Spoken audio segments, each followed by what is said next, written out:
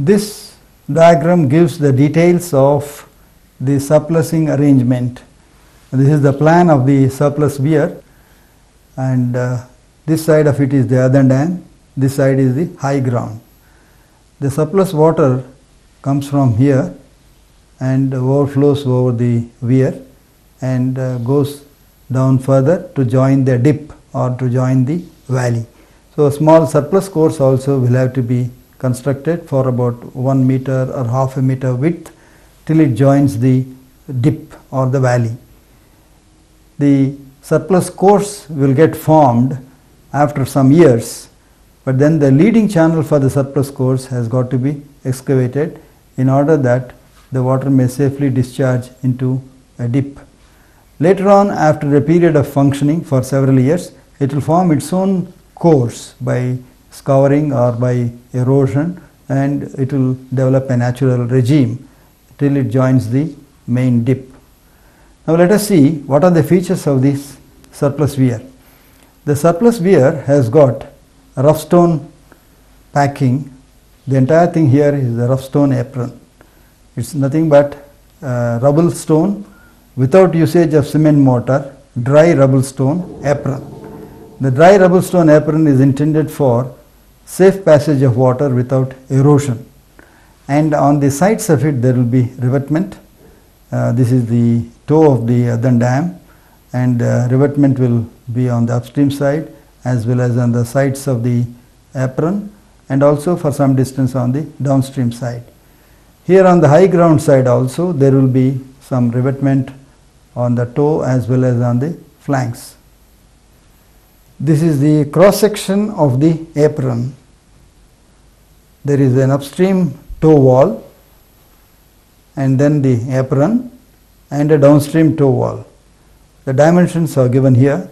This would be about 2 meter width apron, and this will be a nominal drop wall of rough stone only for prevention of undermining and the effects of erosion. This toe wall is needed, and such simple structure would be costing a very small amount because only dry rubble stone only is used and no cement mortar used anywhere here.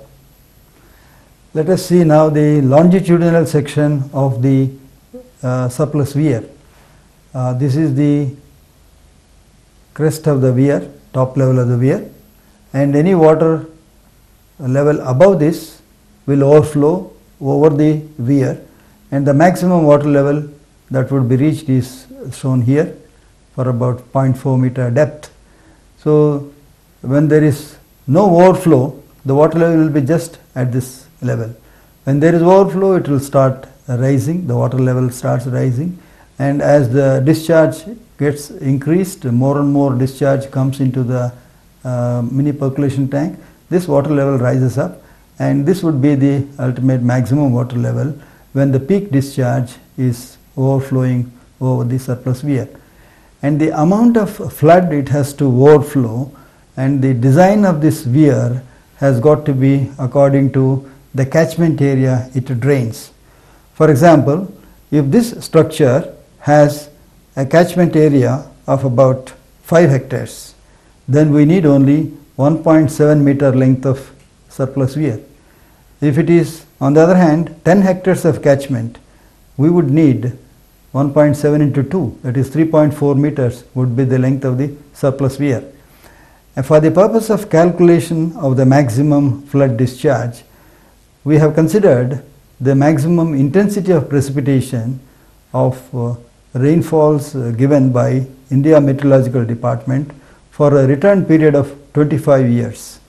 That means in a period of 25 years, whatever maximum rainfall has occurred in that particular region, so that rainfall is considered for the purpose of discharge. So the maximum water level corresponds to 1 in 25 year rainfall year. So that means this type of maximum flood would occur only once in 25 years, and in the other years it will be less than that. This is provided for a 25-year return period because all these structures will have to be stable for a period of 50 to 100 years. That means the earthen dam should not get breached on account of any rainfall event that occurs during its lifetime. So this amount of length is provided for those considerations of rainfall occurring in that area for a return period of 25 years.